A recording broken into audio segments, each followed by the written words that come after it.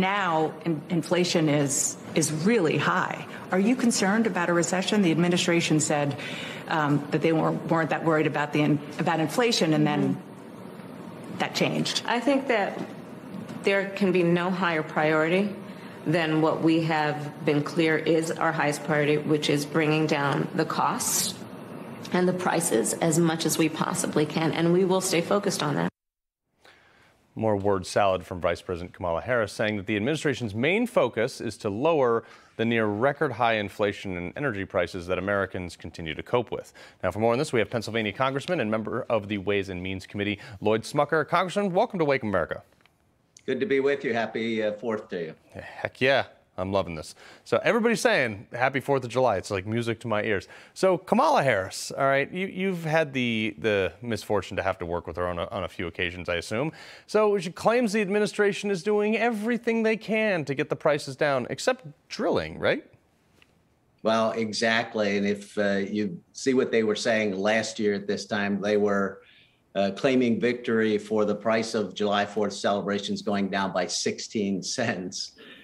Today, that's now gone up by $10.18. And so, there's going to be lots of skyrocketing of fireworks going on over the holiday, but I don't know that anything is skyrocketing as much as the price increases that we're seeing. And it's affecting people all across the district I represent, all across the country, who are having trouble buying food and putting food on their plates. So this is a serious problem for the American people, brought on entirely, as you mentioned, by the policies of this administration, their energy policies, supply chain, and so on. So let's talk inflation and the interest rate recent increase, which was 75 basis points, or 0.75%.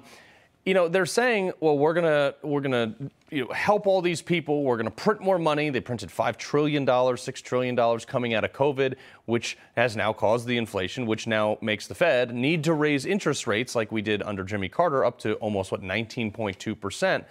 Where do you see us going, and how high do you potentially predict those interest rates reaching before we actually see some leveling of this inflation?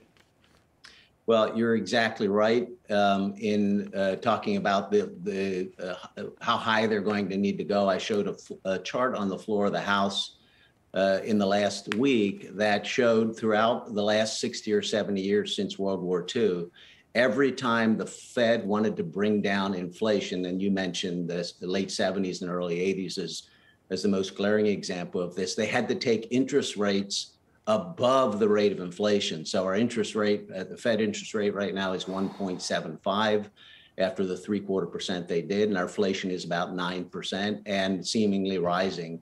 And so we've got a long way to go in terms of the interest rates that the Fed is going to have to implement to try to bring a check on inflation. So, I fear there's going to be some really hard times ahead for the American people, and the Fed is in a very, very tough spot here as a result of the Biden policies. Yeah, Congressman, and I wish I had more time to discuss this, but that basically means, like, if interest rates go up, let's say they double from what they are currently, you're talking about doubling or tripling mortgage payments for average Americans who have adjustable rates.